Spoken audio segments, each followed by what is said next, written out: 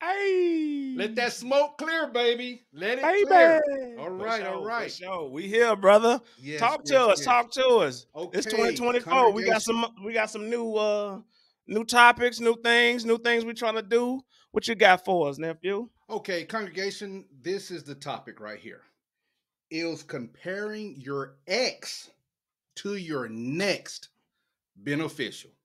Think about it Mm, because I know we all do it. And I'm going to mm, say, um, subconsciously, men and women do it. I say, I know women do it. I got a lot of lady friends and they always say hmm things, Mitch, he like this, but I think about my old person. Should I do that? So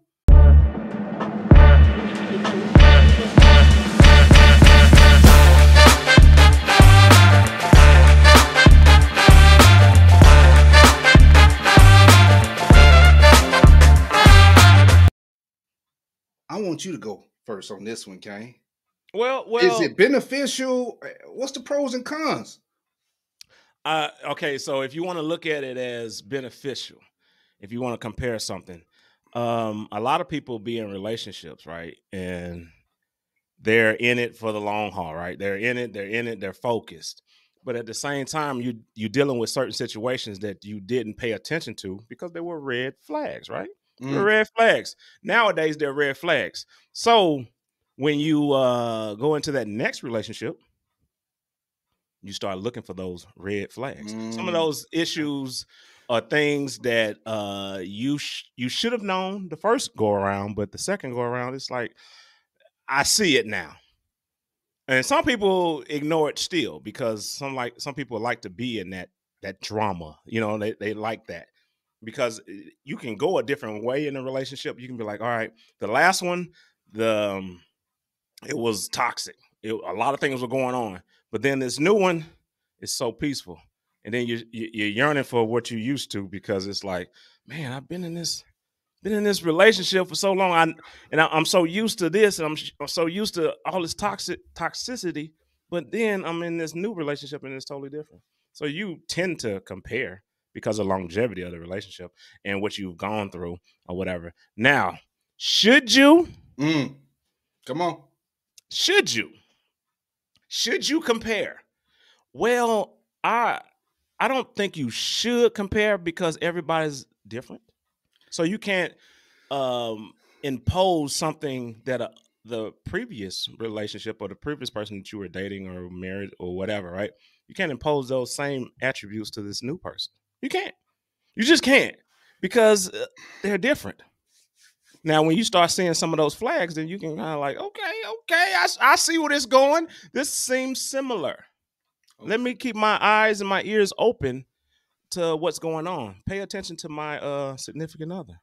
What do you think? Well, Kane, you said a lot I of said good a lot. points. A lot Yeah, of I said good a points lot. on that. I appreciate Mm-hmm. that, brother. The congregation, the Mm-hmm. family, the Canaanites. We haven't Mm-hmm. heard that in a while. So Canaanites, In the y'all comments, hit my in the boy up. comments, Hit him in the up. hit in the comments. Hey, hit that thumbs up, bro. Hit that Yes, thumbs yes, up. Yeah, it don't cost nothing. And hit subscribe. It don't cost nothing. yes, But let's sir. hear what Mitch got to say. Well, Let's hey, go. on that, I think you said we shouldn't do it, but it's just natural to Yeah, do it. We yeah. do it and not even thinking about it because you said a couple of good things in there where you could be in a toxic relationship and then you're in this relationship, it could be peaceful. And sometimes that person may not be used to that. And Yeah. you bring in, and we done heard this, we Mm-hmm. don't want to bring any old baggage into Yeah. that relationship. But yet For it's sure. still For it's sure. ingrained Yeah. sometime Yeah. in our minds, in our hearts to do Mm-hmm. that. Hey, Mm-hmm. man, he doing so good, or she doing so good, but I'm just waiting. This can't be real. So we gotta let it loose. You know, you can. One thing you did say I agree with is those Well, red flags. You know, said that in several different topics. When we see those red flags, you do have to take note, and that's coming mm-hmm. from experience from both of us. Just take notes. Yeah. Enough red flags. Gotta go. Gotta go. Gotta go. Because you Ne- don't have time to waste.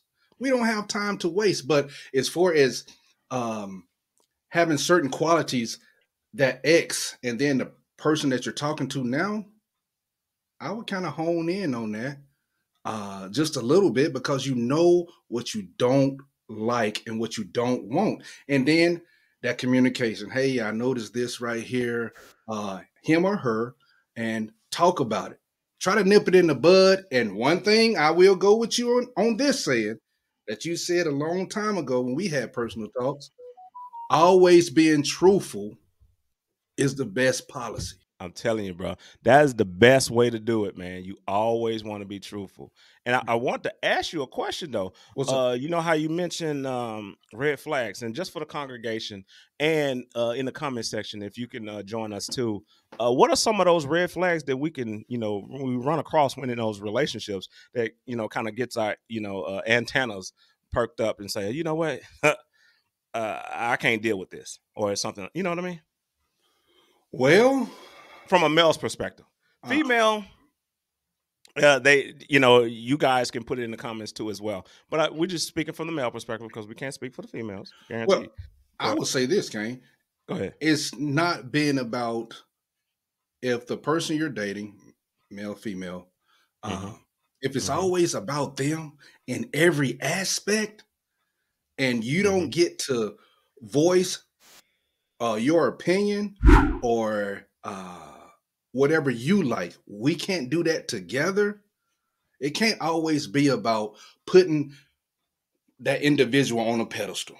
That is the wrong Okay. way to go. Okay. Okay. And y'all have to understand it, because the 16.6 women that watch this station right here, okay, this content, Oh, don't that's argue with that's. me on this, because we want to we men, we love the ladies, protect all of those good things, but we can't have them as a deity or whatever. No, we're on the same level. So I want you to like some of the things that I like, or just attempt. If it's sports, football games, whatever, hey, let's do this together. Let's go to a game together. Sometimes we have to humble ourselves in the relationship to make it work. You can say, okay, I don't like to go shopping, okay, with my lady, but I will do it from time to time. That doesn't hurt anyone or whatever. But if it's always about them, what they want, that's a red flag That's a red to flag. me. Oh Okay. yeah, 100%. Okay. Yeah, yeah, Okay. yeah. Okay. And like, yeah, and that's just one of the many, maybe for the different guys or whatever, which is fine. Everybody have their own red flags. Everybody has their own thresholds. I can take it up to this point, but if it reached this particular point, that's it. I'm Yeah. done. I'm done. And that's with any man or whatever. But I want to go back to when we were talking about comparing the exes to the your next person that's in your life or whatever. Do you feel like, and from the man perspective, right? Uh-huh. Do Yeah. you feel like a divorcee male that is looking for the next is looking for somebody that's similar to their previous? That's a beautiful question. In case when I get a little personal. Hmm. When I got my divorce and was went on a site and everything, and was looking at different people, Hmm. and I remember I picked someone that almost resembled my ex-wife. And a personal conversation, I was with Hmm. you. If you remember that, Yeah, you I say, hey remember man, do this. you know what you just did? I didn't I even said, realize that. Didn't I even said, realize it. I said it looked just like it. I was like, man, you're Personal not even. testimony. Yes. So Yeah, we I do remember those things that. Hmm. unbeknownst Hmm. to, it's just in us. So Yeah, it's a uh creature of habit. We've yes, been we've yes. been with that, and this is what we know. So that's what we rely on. We rely on these habits and these things that we our experiences, and then Yeah. we just kind of build upon it. and You know. and and maybe it was the features and everything, but it was just Hmm. that was a wild experience right there. Yeah. Yeah, yeah, yeah. That now see something like that, man, is just it's so crazy how we stick to these different things. And this is just like I said from the man perspective, how we just stick to the same old, even though it may be toxic. It can be us because you've seen different instances where guys are with these particular ladies that definitely are not, you know, that they're not good wifey material, but they're still with them, you know, because of the antics that they, you know, pull or whatever. Kane, They're still with them. Now, does that draw from? Where does that draw from? I don't, Kane. it may be a little punch or whatever, but where does that draw from? Where is he uh fixating these particular women that are knowing he knows that though they are not good for him, but he's still drawn to them? Where is he getting that spirit from? Well, Kane, I can say this. To me, it is a thing. It may have not been proven by science, but a dysfunctional relationship and you're used to it and you done been in it for so long, that Mm-hmm. is the relationship. That defines that party right there. And if you've been living in that, that it will define you. And now you're not used to, even if you somehow break away from it, you're not healed. You're not ready for that peaceful, because you will look and you might end a peaceful relationship because you're used to that dysfunctional relationship. And that is a thing. And a lot of people live in that. I got one for you. Remember we did a episode. Check it out, you guys. Check it out. Like mother, like wife. I think that was one of our episodes, right? This is definitely 2023 or whatever. But check it out. You know, we'll put it in the description too as well.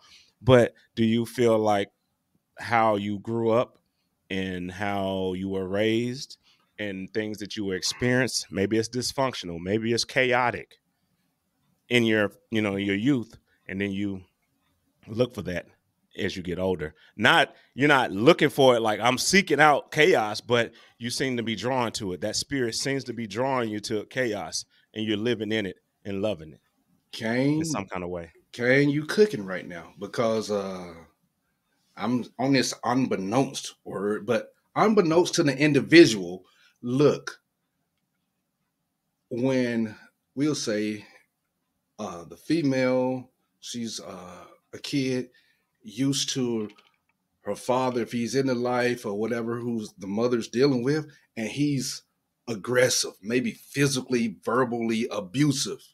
Mm-hmm. And then later on in life, she finds herself in the exact same relationship.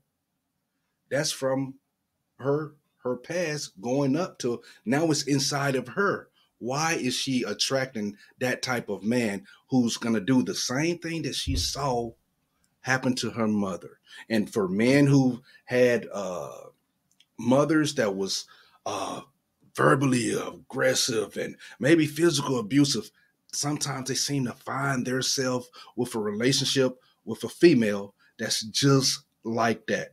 And you say time to break the curse, it is time to get some healing and Uh, break those curses, uh, man. for Come on sure, now. Can for I get a sure, for pum sure. pum pum pum? Okay. Yeah. For sure, for sure, for sure. So when you, because we talked about how we as you know men or whatever, we talked about how we kind of prejudge the situation before we get into it because of our ex or whatever. Right, right. When do you think it is too far gone, like you've been engulfed in whatever situation you've been in and now you're trying to get into a new situation? do you think do you think that that chapter needs to close completely before you can actually move on to the next? Or is it okay to kind of keep the door open a little bit just to kind of, you know, before I move on? Okay, I would Because say, people do that all the time. yeah, yeah, 100%. They're ready to 100%. move, but in their mind they're ready to move, but in their heart Yeah. they're not really ready. You know what I mean? They can't let go of that chain. They can't let go of that lifeline that you're leaving for that ex. Well, Kane, I'll say this on that right there. Um, we need to close it. You do need to close it to get that satisfaction, that healing but you have to be aware of the red flags.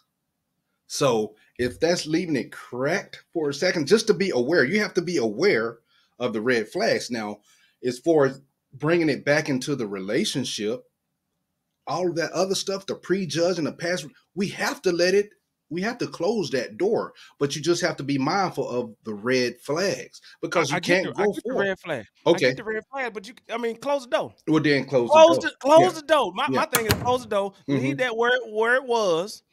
It was a learning opportunity. You learn from that. You learn what red flags are. You know exactly what's going on. Leave it there. Why keep bringing it up? My ex used to do blah blah blah blah blah. Oh, come on. Oh, I got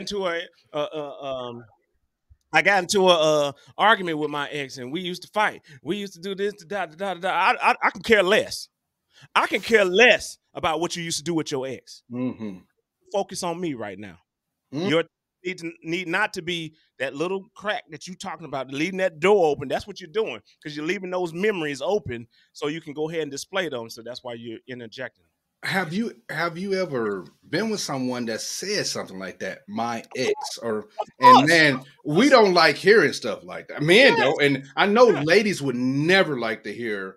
Man, my ex used to. No way, she could. Be like, Or she be like, you ain't like this. let her go.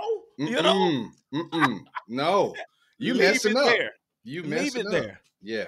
So as long as you keep your mind in the past, you're gonna stay in the past. So you're gonna always compare your ex to your next. You're gonna always do that. It's gonna always happen. Even if it's in the bedroom, if it's a relationship, it's gonna always be there. Leave it there. Leave it there. Don't bring up anything about a bedroom, okay? Unless we had to wash the sheets together. Don't bring up anything. Come on, people. I'm trying to save relationships right now. And you should never do that. You should never do it. This is a new beginning. Yes.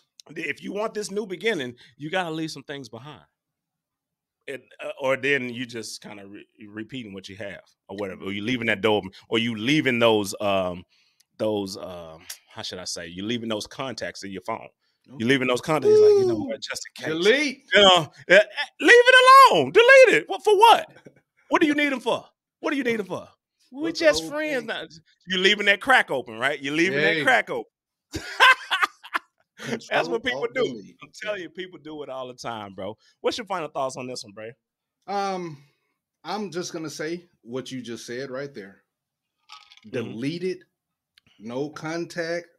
We don't need to judge our next by our ex.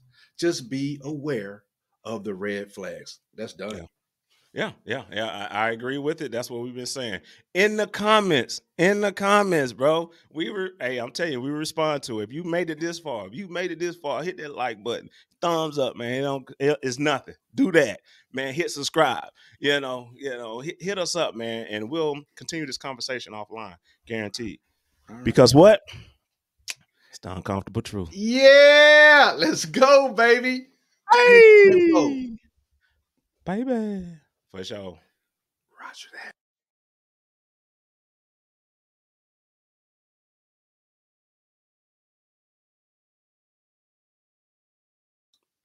It was comparing your ex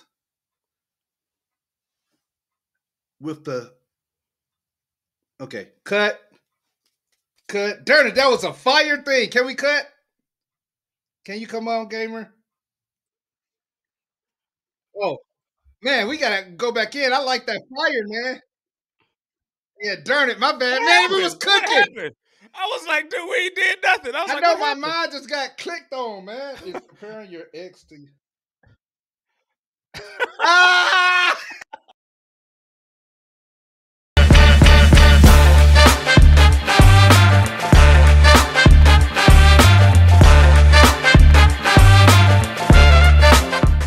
If you don't want to see us, but you want to just listen to us, we on Apple Podcasts, Spotify, Amazon, Pandora, iHeartRadio, Google Podcast, all of them.